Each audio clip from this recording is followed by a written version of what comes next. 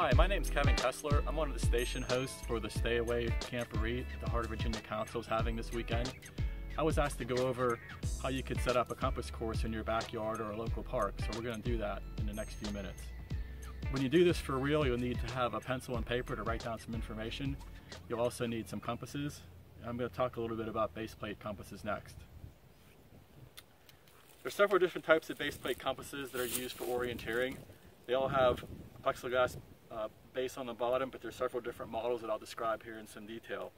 This compass is a pretty old compass. It's 45 years old. It's actually the first compass I ever had when I was a scout. It has a lot of sentimental value and it still works great. Another type of compass made by Sunto. These are relatively inexpensive. This is a base plate compass. You can see it's got a nice wide base, rotating bezel. It's got a jeweled bearing inside, and these are about $15 online. A little more expensive, higher end compass, Brunton. This is a Brunton True Arc 10. This is an orienteering compass used for adventure racing. It's got information on here how to do latitude and longitude for UTM coordinates. It also has a needle that can be used anywhere on the planet, which is kind of nice.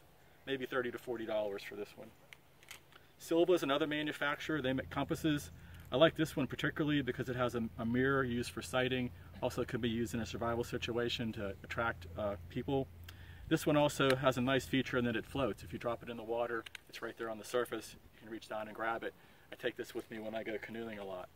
But my favorite compass for orienteering is this base plate compass, the Sunto A30. It has a lot of good features on it. It's got a luminescent dial so you can read it at night. It has a magnifying glass which makes it nice to look at things that are small detail on a map. So let's go over how to use this particular compass before we start out on our course. A typical base plate compass has a plexiglass base plate. Along the edges you have a ruler and millimeters and inches. This is to describe a scale on the map. A magnifying glass, as I mentioned earlier, has these two cutouts. You can use a pen or pencil to circle objects on the map. Again, a luminescent dot at the end of the orienteering arrow, or the direction of travel arrow, and then this rotating bezel. This bezel is the most important part. You can see it's circled in degrees, has the cardinal directions on it of north, east, south, and west. Inside the bezel, there's this red arrow object. We're going to call that the shed because it makes a nice mnemonic device that is easy to remember how to use a compass. The last item is the magnetic north arrow pointing magnetic north. That's the red end, obviously. I have a lanyard here to keep it safe on your body. The best way to use that is to take it around your wrist, loop the compass through. That way if you drop it, it's still hanging on your wrist. So, how to use this compass. Direction of travel arrow is the arrow you're always going to follow whenever you're orienteering. That's the most important part of the compass. Point the direction of travel arrow at an object you want to navigate to, for example that tree. Now I'm going to rotate the bezel until the red is in the shed. When I do that, I can then read on the index line here, that's a bearing of 70 degrees. So to get to that pine tree, I would go on a bearing of 70 degrees. That's basically how we're going to go and navigate a course in my woodlot. We're going to plot 4 different courses that way. So again, you'd need a pencil and paper to write these down. Of course, you have to have a starting point. My starting point is going to be this sweet gum tree on my property. That would be my beginning point. My first point is going to be a pine tree. I'm going to take my compass, put my direction of travel arrow at that tree. I'm going to rotate my bezel until the red is in the shed. And I'm going to read the bearing on that to be 260 degrees right here at the index line. So I'd write down 260 for control point number 1. Now I need a distance. My pace is about 3 feet, so I'm going to pace that off and then do the math on the other end. 1, 2, 3, 4, 5, 6, 7, 8, 9, 10, 11, 12, 13, 14, 15, 16, 17 steps. 17 times 3 is 51, so this is 51 feet. So control point number 1 is 260 degrees, 51 feet. All right, so now we're going to go to control point number 2, another tree on my woodlot. Again, I'm going to point my direction of travel arrow at that tree. I'm going to rotate the bezel until the red is in the shed. I'm going to read up here on my index line. It's 282 degrees. So now I need a distance. Again, I'm going to do a pace count. 1, 2, 3, 4, 5, 6, 7, 8, 9, 10, 11, 12, 13 steps, so 13 times 3 is 39 feet. So my second control point will be 282 degrees, 39 feet. My third control point is another tree. I'm going to point my direction of travel arrow at the tree. I'm going to rotate my bezel until the red is in the shed. Read my bearing at the index line. It's 186 degrees.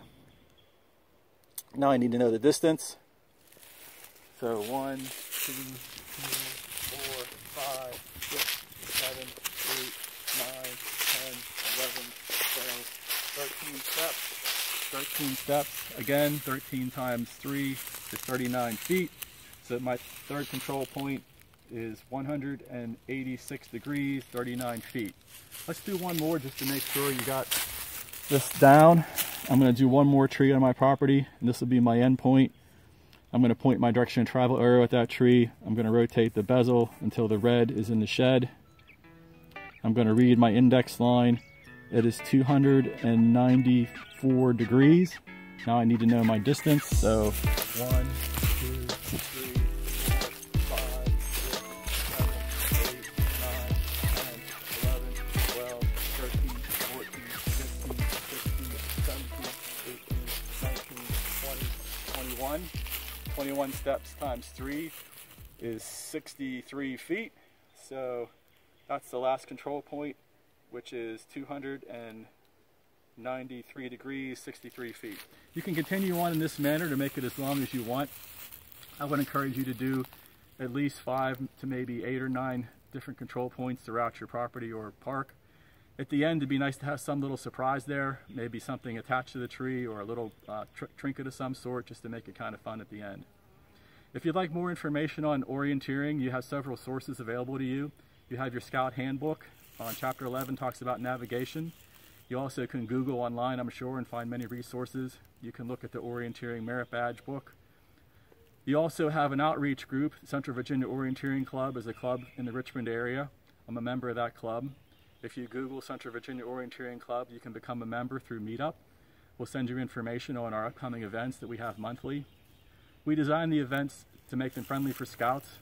There's no admission fee for Scouts if they're working on one of the requirements for first class or the merit badge. And if you need somebody to come and talk to your troop or patrol about orienteering, we offer that as well. I hope you enjoyed this little video on how to do an orienteering course. If you have any questions, you can contact me, Kevin Kessler, through the Central Virginia Orienteering Club or through the Heart of Virginia Council. And at the end of this video, I'll have a picture of my contact information. I hope you enjoyed this, and I hope you're enjoying your camporee, the Stay Away Camporee through Heart of Virginia Council. Thanks.